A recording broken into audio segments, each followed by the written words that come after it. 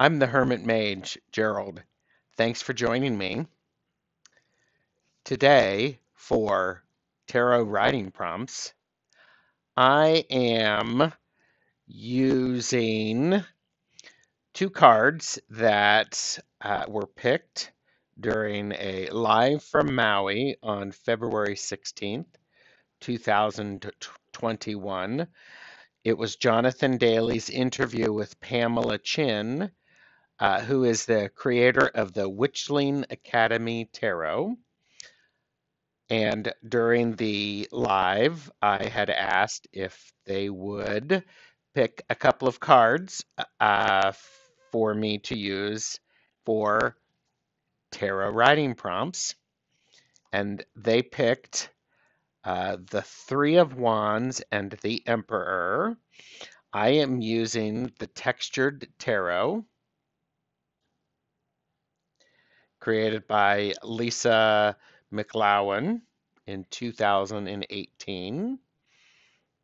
I do not have a copy of the uh, Witchling Academy Tarot, so I thought I would use these. Now, interesting for me, Pamela, when Jonathan explained why I was asking, said, "Oh, and I actually see Waking the Dragon."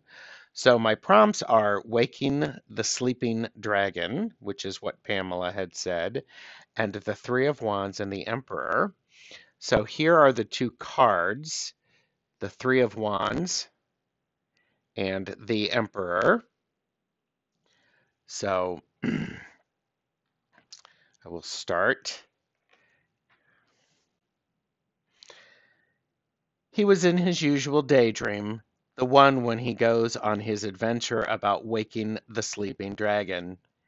He's had this daydream since he was young, sitting on his mother's lap while she advised her husband about the matters of state as well as household affairs.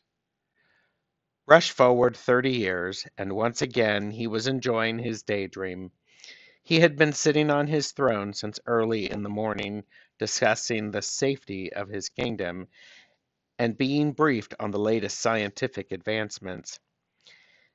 He liked his throne, usually, but today he fidgeted, so much the Minister of Horticulture noticed, and she gave him an odd look.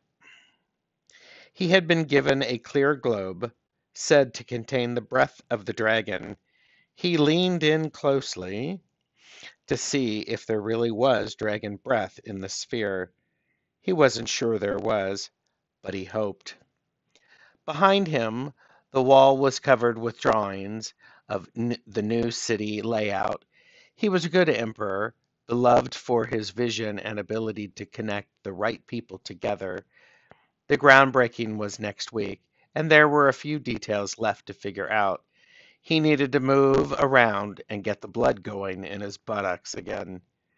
When he heard the door swing open and little feet rushing toward him, "Daddy!" his daughter shouted and ran towards him. He passed off the sphere and bent down to hug his daughter. "Chen, my dear, how are you?" She rushed past him and jumped on to the throne. "I'm great. Do you want to see the drawing I made for the dream I had?" She didn't wait for him to answer as she rummaged through her backpack. "You had a dream last night?" he asked. "What was it about?" She held out her drawing. He took it and looked at her and cleared his throat.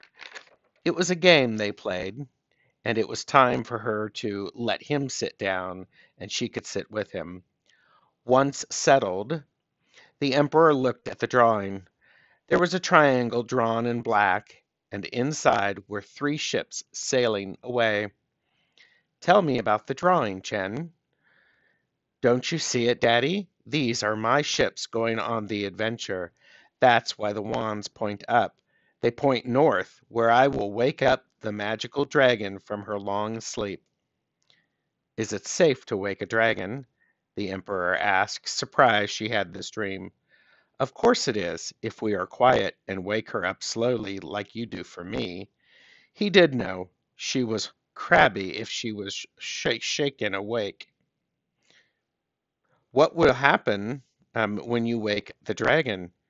She will give me a little fire from her snout to bring home to you.